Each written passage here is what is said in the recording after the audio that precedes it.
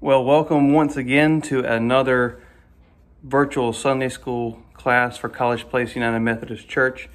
I'm doing this one a little bit differently. I'm using a different setup.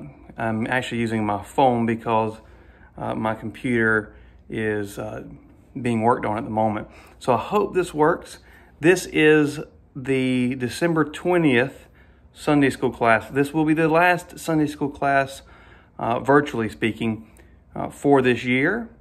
Then the following 2 weeks, that is December 27th and I think January 3rd, those Sundays will be virtual, but there'll be actual worship services, not Sunday school classes, and we will not be having in-person worship. So this is the last Sunday school for the year. This is actually the last Sunday school in kind of this series of virtual Sunday schools we've been doing. If we continue on with a virtual Sunday school in the new year, that would be January 10th or so when we would start back up. If we start that back up, it'll be a different format. This has been purposed to give Sunday school for those who aren't attending actual in-person service.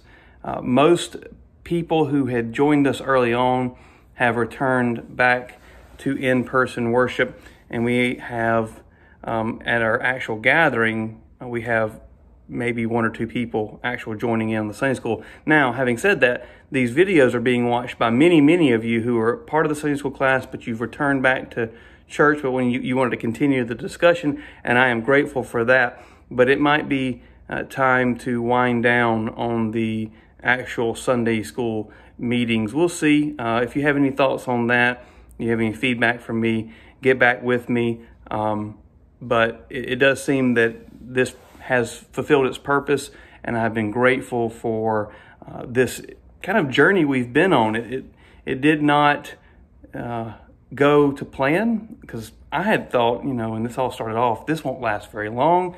We'll be all back in person, and the pandemic has strung out, and so we have just continued on this kind of flowing conversation, allowing our ideas and thoughts and questions and comments and concerns to direct our path throughout this time together. And I thank you for your input. I thank you for your thoughts. Many of you have shaped this journey, and I'm grateful.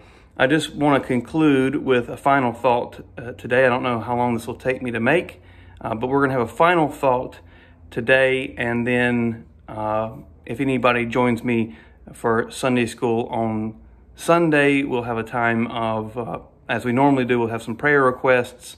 We'll take some time to discuss what's going on as far as our praise to God, what requests we want to make known. We'll pray together, and if we have any discussion that comes from comments or questions, we'll have that, and then we'll be done with this series. I want to recap now what this series is all about. We've had a lot of trails that we've been on, but the main trail started on this idea that was kind of kicked off by the pandemic. Well, let me say that I have been, and I'm not the only one. I'm certainly not the one that came up with this idea.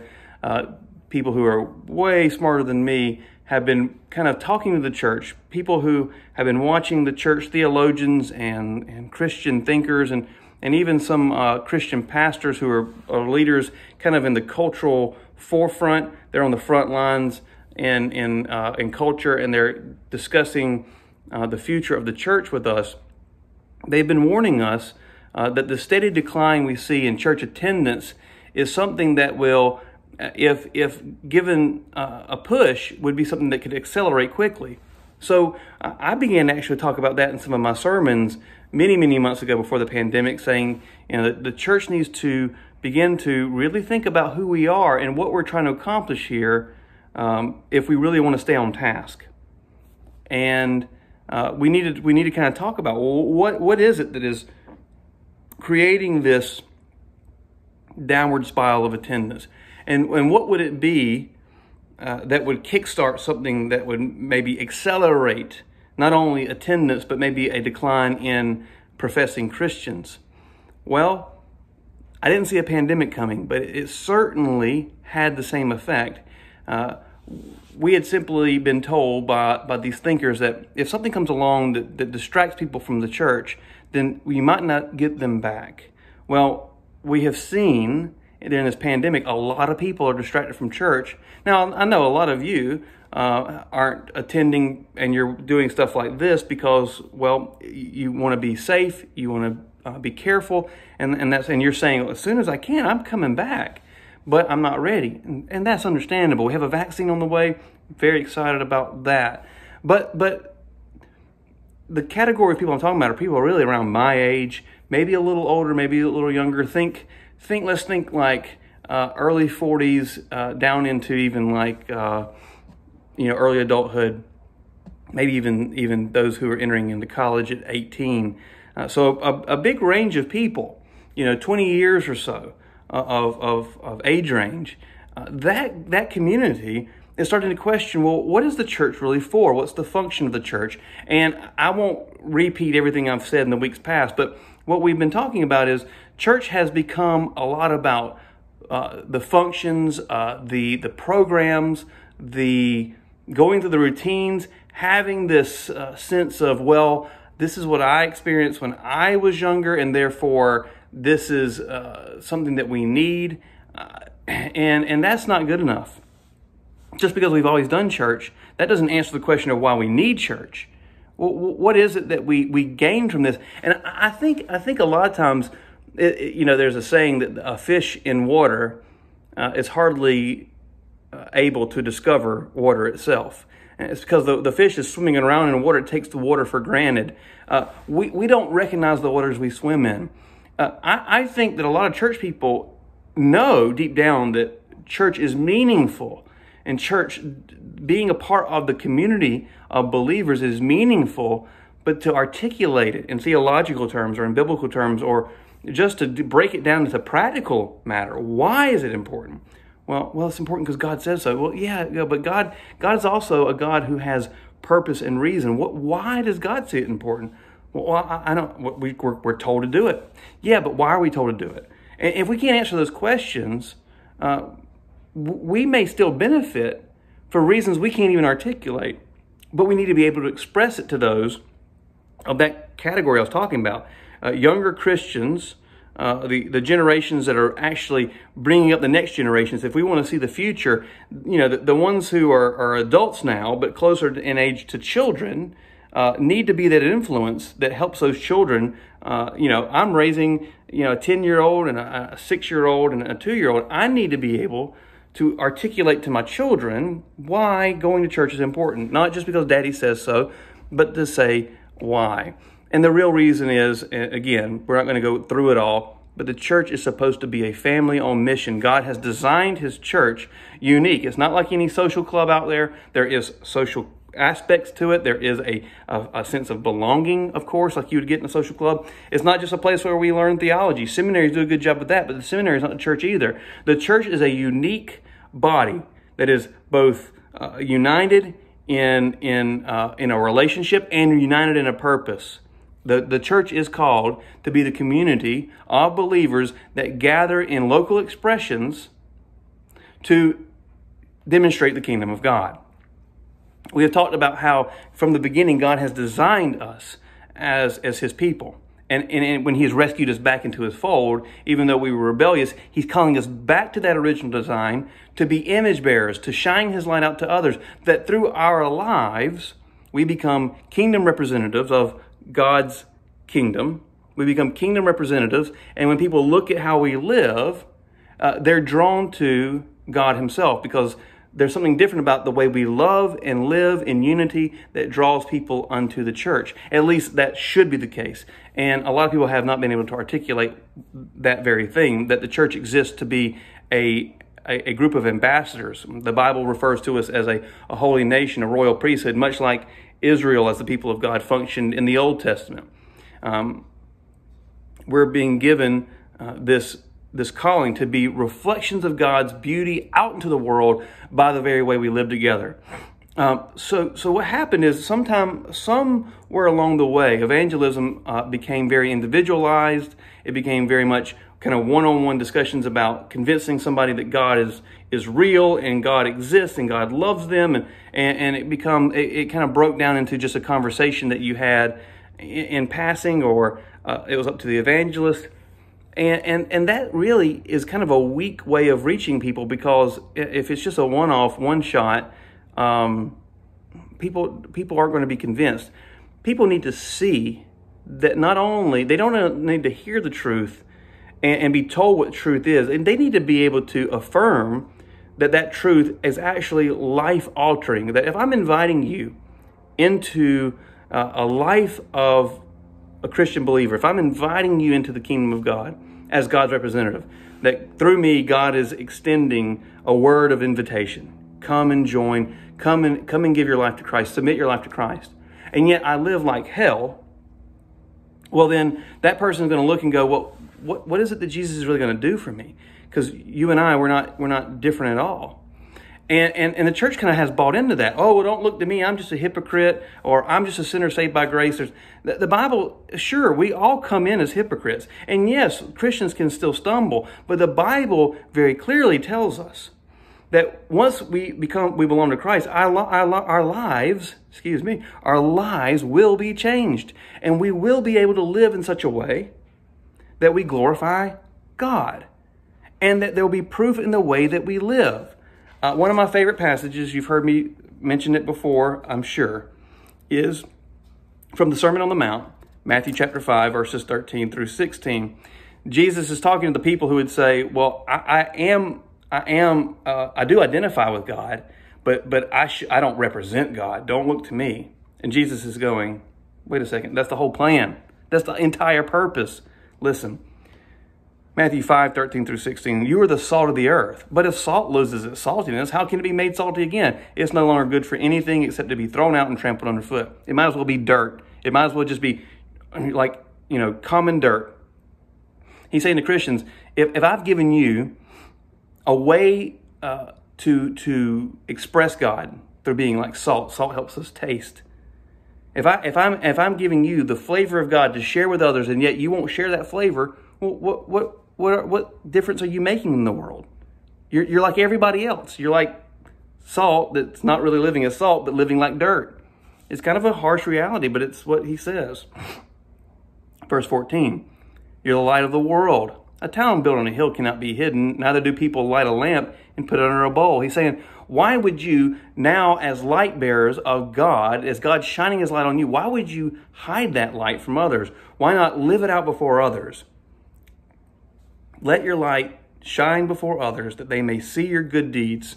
Okay. Well, why? Pardon me just a second. Let your light shine before others that they may see your good deeds. And that's not where he stops. He's giving us the reason that we live together as salt and light in this world. Let your light shine before others that they may see your good deeds and, in turn, glorify your Father in heaven. In other words, it's not just simply by evangelizing through our words. Now, that's a part of it. We got to tell people the hope and why we believe in God. But he's saying by living out of what you say, by living out your image that God has portrayed on you, that God has given you, by living out as salt and light, bringing flavor and light to a dark and tasteless world, you begin to bring glory to God in heaven. So we started off saying we need to live as family. And why? Because that family of God as a church has a purpose, as a kingdom purpose, to live as his people. And we need to learn how to be family so that we can be unified together. And that's what the vision of the church is for Christ here in this passage. It's what we see in Acts chapter 2. You can read that for yourself in verse 42 and following. A really fulfillment of this vision of people living out their love for one another, and people, because of that, coming to know God because they're excited about what they see, God changing lives for others. Now, this is my concluding thought in all this, because I've just kind of reiterated what I've already said, but bringing in the salt and light passage. Now, let me say that all of this, living as the family of God, being the people of God, living as we think God has called us to live in love and unity, and doing all sorts of good deeds for the people that God puts in our path. All of that is great. But you can have none of it. And none of it means anything. Good deeds aren't good unless they're empowered by God. If the gospel that Christ is the center, that Christ's salvation is what actually not only motivates us, but empowers us to live out in the world, if that's not central to our belief, we cannot live as the family of God. So as much as we have explored kind of new ideas, not a lot of people, not a lot of churches over the years have explored the idea of the kingdom of God and what it means to be kingdom representatives, what it means to be ambassadors, even though the Bible is clearly stating that we should over and over and over again. Now that we're kind of entering in some new thoughts or rethinking things that are old, but kind of hearing them for the first time in our generation, these things are being kind of brought up again because of the unique challenges that we're facing. We can begin to be distracted and think that this is all about just being socially just, social justice, and then what has happened in the past is social justice or the gospel. You either get the gospel, which is all about God saving us, or we get doing good works for God. And the fact of the matter is we shouldn't separate the two. Being saved by God, God saves us for a purpose. He saves us so that he can remake us, so that we can embody this life of living for God. So Jesus, quoting from Isaiah, I think Isaiah 61, but in Luke chapter 4, Jesus is telling us how his mission is lived out. Jesus is telling us of his kingdom mission. He says, he's quoting from Isaiah, he says, "The Spirit of the Lord is on me because he has anointed me to proclaim good news to the poor. He has sent me to proclaim freedom to the prisoners and the recovery of sight to the blind, to set the oppressed free and proclaim the year of the Lord's favor." Now, the central thing here, it seems, is all about what Jesus has come to do. I'm here for the poor, the needy, the least of these. And there's a big call in the church to, hey, make sure your church isn't just about doing programs that makes us feel good. Make sure your church is reaching out to those in need. But remember, Jesus is telling us at the very beginning of all this that all of this is empowered by the Holy Spirit. We don't get to live out the life of God without God being involved in our lives, without God being the very life that we breathe. So it's very important that we embody this calling by remembering that that's exactly what the gospel is all about. We begin with the gospel. We begin with this truth. And then what I've been trying to say this whole time is the gospel is not the end of the story. The gospel is to launch us out into God's mission. The Bible did not end when Jesus was resurrected and defeat sin and death. Then, after Jesus did all of this, he empowered his church through the power of the Holy Spirit to live out that calling. It started in the book of Acts, and we're still living it out today. So if we're very appreciative of the gospel, we have to live it out. We live it out by being kingdom people. And that's where we're going in this discussion of what it means to be the church.